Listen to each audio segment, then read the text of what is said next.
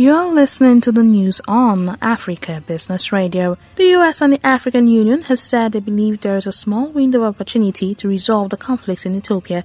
Special envoy Jeffrey Feltman is presently in Addis Ababa to meet AU officials.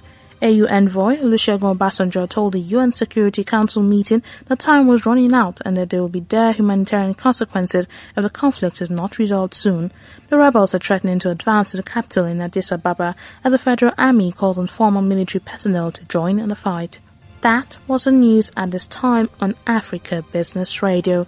You can continue to listen live online at www.africabusinessradio.com or via a mobile app. I am Chukunonso Mordi and thank you for listening.